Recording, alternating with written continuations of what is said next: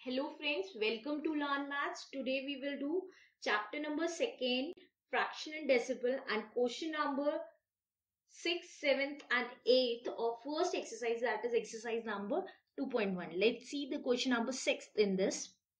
Salil wants to put a picture in a frame. The picture is 7 whole 3 upon 5 centimeter wide. Wide is 7 whole 3 upon 5 centimeter. Now we will change it into improper fraction. 5 7s are 35. 35 plus 3 is 38 upon 5 centimeter. Right, friend? Now, to fit in the frame, the picture cannot be more than 7 whole 3 upon 10. Picture का frame, picture frame should not be more than, इससे ज्यादा होना नहीं चाहिए. किससे ज्यादा? 7 whole 3 upon 10 centimeter से.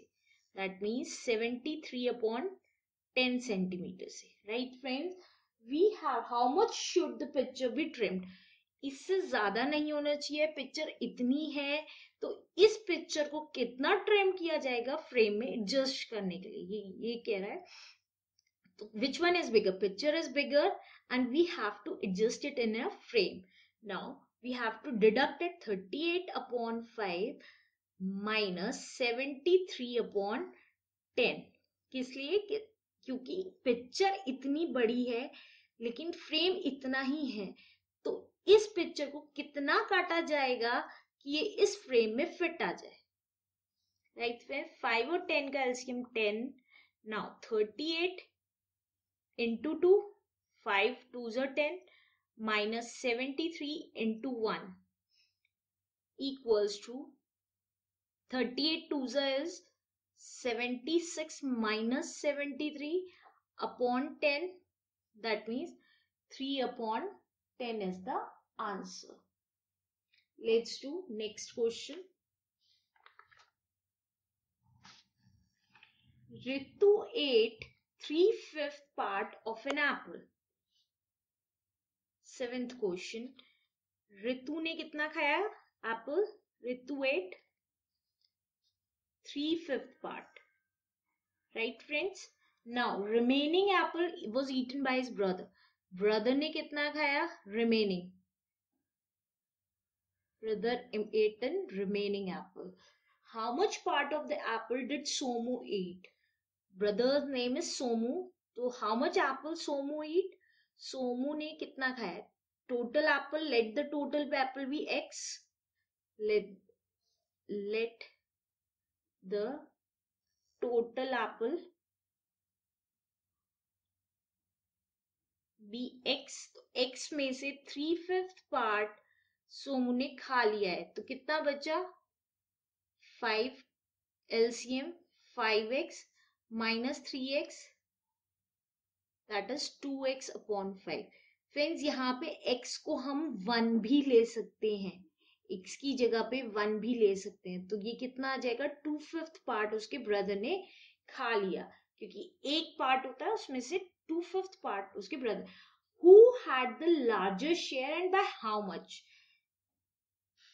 रितु ने 3/5 खाया, ब्रदर ने 2/5 खाया, तो डिनोमिनेटर दोनों का सेम है, तो ऊपर वाली टर्म किसकी बड़ी है? रितु की बड़ी है. तो Ritu eight larger part, but by how much? Let's deduct it. 3/5 minus 2/5, that is by 1/5 part. Okay friends, let's do last part. 8th question. 8th question is, Michael finished coloring a picture in 7 upon 12 hours. Michael ने finish की picture color करना. Michael colored picture in 7 upon 12 hours. Right friends? Vaibhav finished coloring the picture in 3 upon 4. Vaibhav ने finished की. Vaibhav colored the picture in 3 upon 4 hours. Who worked longer? हमें ये निकालना है किसने ज्यादा टाइम काम किया. फ्रेंड्स इसका एलसीएम डिनोमिनेटर 12 है, इसका 4 है, then we will equalize the denominator. ये माइकल का है और ये वैभव का है. नाउ 7/12 है, इसका 3/4 है.